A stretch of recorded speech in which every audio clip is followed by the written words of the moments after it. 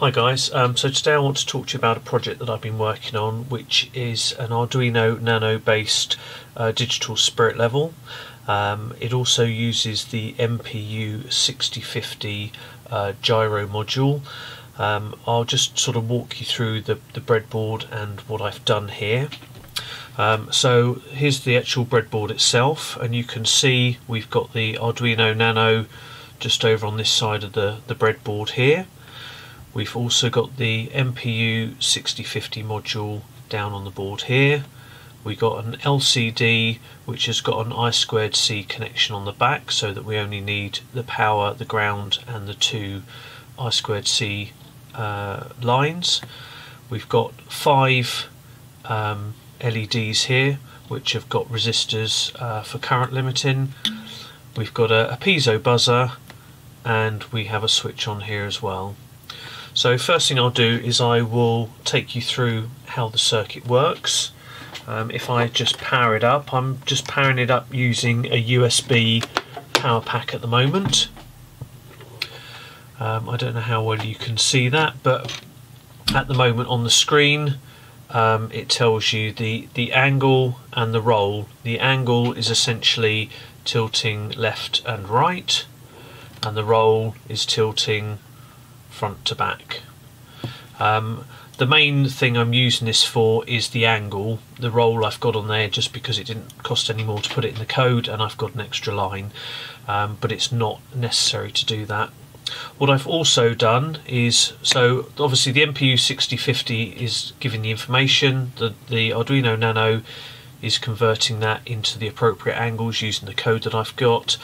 It's putting it on the screen. In addition, there are these 5 LEDs, and you can see at the moment the green LED is lit, so that basically is telling you that the angle is around about 0, which we can see on the screen just here. Now if I tilt this just slightly, when it goes over 1 degree it goes to the amber, and then when it goes over 2 degrees it goes to the red, and the same if I go back the other way. So over 1 degree it goes to amber, and over 2 degrees it goes to red, and it'll continue on red way beyond that. Now there's 2 extra things that I've added on here as well.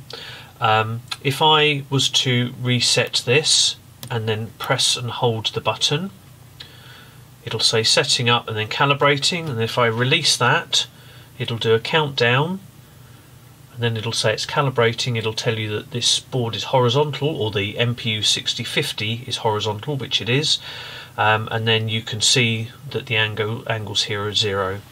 Now what that's done is it has taken a selection of readings from the MPU6050. It takes 1,000 readings, it averages them out, and then they become an offset. So if your module isn't completely flat, then it means that you can calibrate it to 0.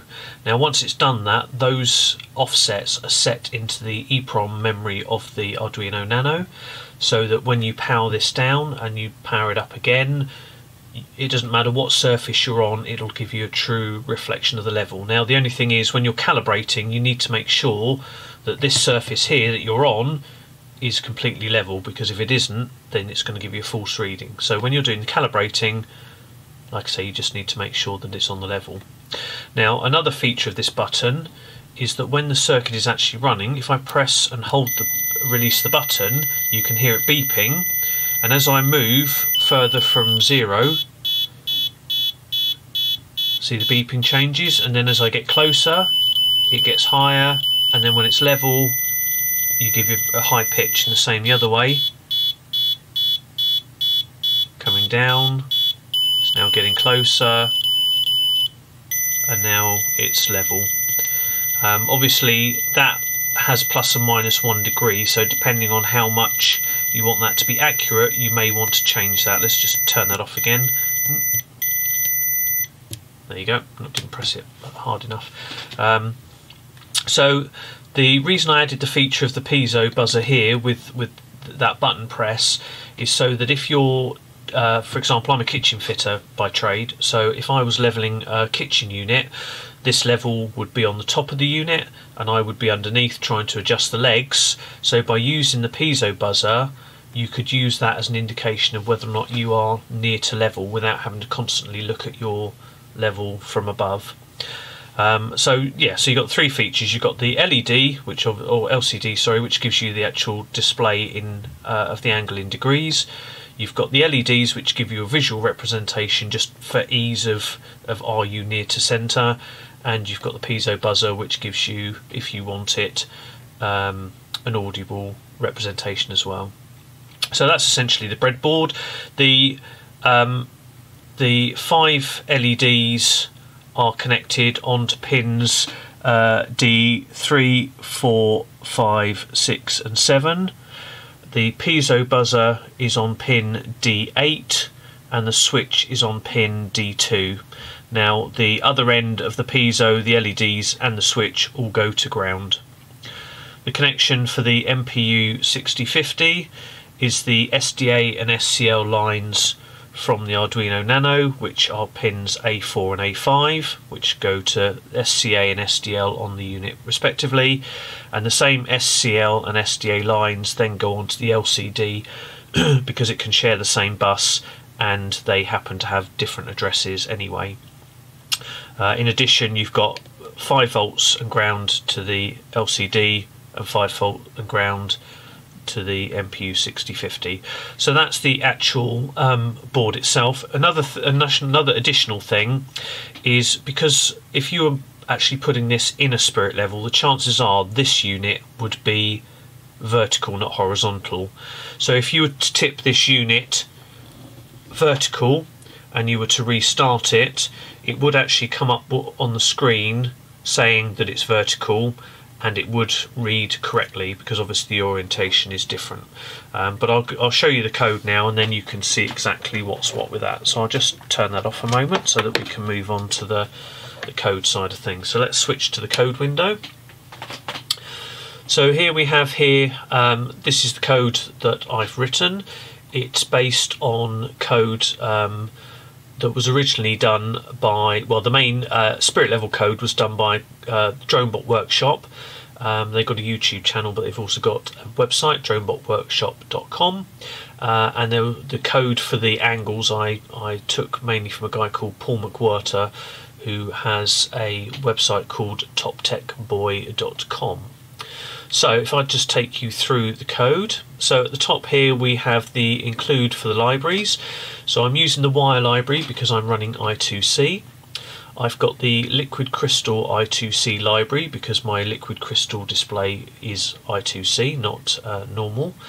I've got the math library because that's used for calculating some of the codes, and the EEPROM library because I'm obviously saving to EEPROM. So the first thing we do is define the liquid crystal I2C LCD. So I've got, the first thing I've got is the address, which is 27, but yours might be 3F, or it might be something different, so you need to change that accordingly. And I'm using a 16 by 2 display, but if you're using a 20 by 4 display, obviously you would need to change that accordingly. So as we go down then, I've got definitions for the different pins. So switch pin is D2 and the LEDs are 3, 4, 5, 6 and 7 respectively. The buzzer, as I mentioned, is on pin 8. And for the orientation, rather than doing orientation 0 and 1, having to remember which is which, I've defined 0 as horizontal and 1 as vertical. So there's just a couple of constants there. So moving down again, defining all the variables. Now the gyro and acceleration variables that you see there, they're the raw values that I get from the MPU6050 module, and then the cal values, which are the calibration values for gyro and acceleration, are the ones that I create by doing the routine at the beginning, but we'll come to that in a minute. So theta and phi, or phi, however you want to call it, they're just two variables that I actually got from the calculations that Paul McWhirter did. I thought, well, there's no point in reinventing the wheel. I know exactly what they do. So that relates to the pitch and the roll, so the angle and the roll values. But we'll come to those in a little bit. And there's a few other bits and pieces there. Everything's mentioned, so if you need to check it, then feel free to read through that. So in the main setup routine, the first thing we do is assign all the pins for inputs and outputs as appropriate. On the switch pin, I've actually got the internal pull-up on that one, so there's no external resistor and everything needed, and it was literally just connection to ground and to the pin. Start the serial monitor, because there's the option of monitoring on the serial, but if you don't have any need for that, you can always comment that out. Start the I2C, start the LCD, and then just so that people know that it's setting up, it prints setting up. It then sets up the MPU6050 registers. Now this subroutine function is at the bottom of this code, and I'll come to that in a little while. So we're not using any external Arduino libraries for this. We are doing everything directly in this code. Okay, so in addition to that, I just put a small delay in so that you can actually see that it says setting up, otherwise it'd be so quick you'd never see it. We initialize the timer. Now this timer is going to be for timing the main loop, so that it runs at the speed that I want it to.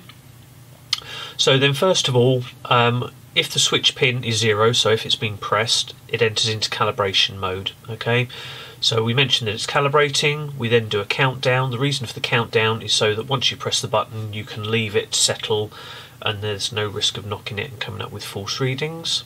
Okay, once it's done that, we then get the raw data from the MPU6050 module.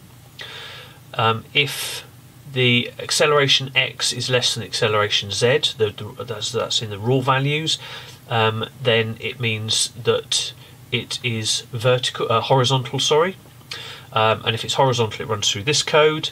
If it isn't, then it's vertical and it runs through the code further down. So it basically tells you that the module is horizontal. It then goes through, it reads the data, takes all the data for the gyro and for the acceleration, and then puts it into the calibration values. It does that 1,000 times. It then divides the whole thing by 1,000 to give you an individual offset, and then that calibration data is saved into the EEPROM. So when it's horizontal, you'll notice that the acceleration Z value isn't calibrated. Now the reason for that is because acceleration Z is always going to have a constant value because of gravity, and if you put that into the offset, it's just going to throw things out completely. Okay, so then we have just a small delay before moving on. So if it's vertical and not horizontal, it does exactly the same thing, but the difference is instead of acceleration X and Y value, it does acceleration Y and Z value because it's on its side, and acceleration X, because that is essentially going to always have gravity on it, isn't put into the offset because of gravity. Now they are put in different sections, so the EEPROM address for doing the horizontal calibration starts at EEPROM address 0, and the vertical starts at EEPROM address 24. The reason for this is you can do calibration for both, and then it doesn't matter in which orientation you use it, you've then got the details you want. Okay, so just before we go into the main loop, we set up the LCD baseline, which again is a subroutine further down, which I'll show you in a moment, which essentially just means that it puts on there the angle and the roll value placeholders ready for taking the main data. So now moving on to the main program loop. If the switch pin is pressed, that essentially turns the buzzer on. Now the delay there is so that you have a chance to press it and register it without it constantly changing. So if you press it and the buzzer's off, it'll turn it on. If the buzzer's on, it'll turn it off. So we then go into the main reading of the data, and again, if the acceleration X is less than acceleration Z, then we know it's horizontal. If not, we know it's vertical. So that just sets the orientation. So then if it's horizontal, for the first time through, it checks the EEPROM, and the first thing it checks is, has the calibration data been set? If it hasn't been set, then it will say not calibrated, so that you know that it's not calibrated, and give a 1 second delay so that you can see that, and then this section is then ignored and it moves on. If the calibration data is there, the calibration details are then put into the appropriate variables, and again this section isn't repeated. We then subtract the calibration values that we've taken from EEPROM and put them into, subtract them from the data that we get, which gives us our actual data. We then run through these calculations, which if I go into explaining them, I'm not going to do them justice. If you go to the link that I give for Paul McWhorter's videos, you'll see that he explains this a lot better than I can. But essentially, the acceleration and the gyro, because of the sample rate, need to be the raw values need to be divided by these values here. So the acceleration is divided by 4096, the gyro is divided by 65.5. Now that changes dependent on the sample rate, which you set in the main routine that gets the data. And again, the video that I'll link to that shows you how the MPU6050 is used and all the registers work, that gives you really good information on that. The 9.8 is gravity, the effect of gravity, and then here you've got 2/3 of pi and then 360 because we're talking about circles. But that's the essence of it, but I'm afraid I don't explain it anywhere near as Paul McWhorter does, so feel free to have a look at that if you want to know exactly how this works. And again, this is just a timing thing that we use for reference so that we know how the gyro changes over time. We then use that timing along with the gyro data and along with the data that we get from up here as a low pass filter. So essentially the gyro gives us an instant change in the angle, but because of the drift that you can get in the gyro, the main acceleration data is what it then levels out to. So so theta and phi are what you end up with. Okay, now if you're doing the vertical calculation, it's exactly the same as the horizontal. The only difference is I've swapped a couple of the variables over to allow for the fact that it's tilted on its side. So once we get through either of those sections, so regardless of the orientation, we then move on to here. Display count is incremented by 1 on each iteration of the loop, and it's only on every 100th iteration that the display and the LEDs are updated, just so that it's not a blur, because it doesn't need to be really. So we check whether phi, which is the angle, the main angle, is less than 2 degrees or between 2 and 1, or so on and so forth, and then the appropriate LED is written to, and the tone on the buzzer if the buzzer's enabled. And then what I've done here is, because it can give you a negative and a positive value, and I just don't see any reason for having anything other than the positive value, I've set it so that if it gives a negative value, it changes it to a positive.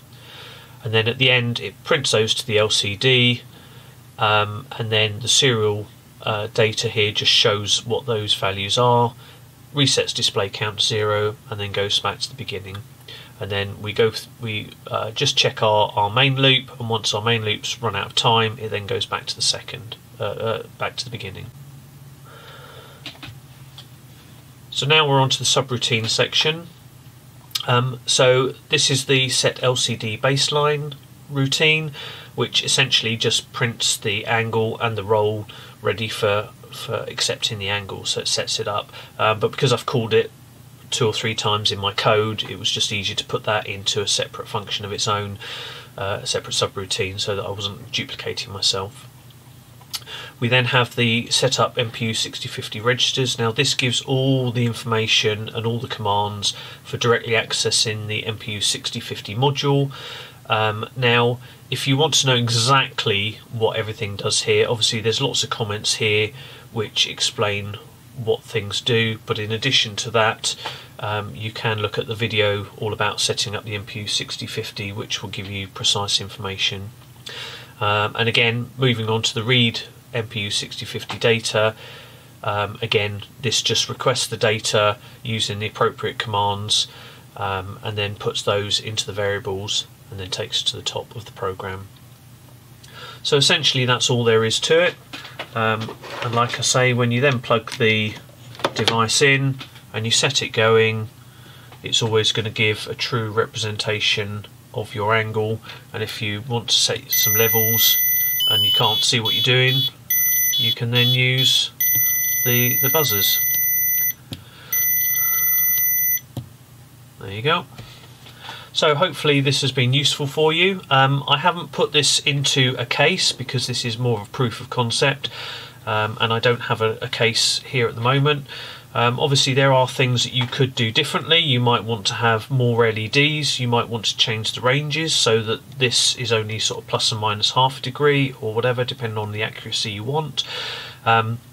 You might want to change this display for an OLED display, which is smaller and more compact, and you know, there's lots of things you can do with it. You don't have to run it exactly as I have, but this is just designed to give you an idea of what is achievable. So I hope it's been helpful. I hope it's been interesting to look at. Feel free to give me any feedback, and yeah, thanks very much for looking.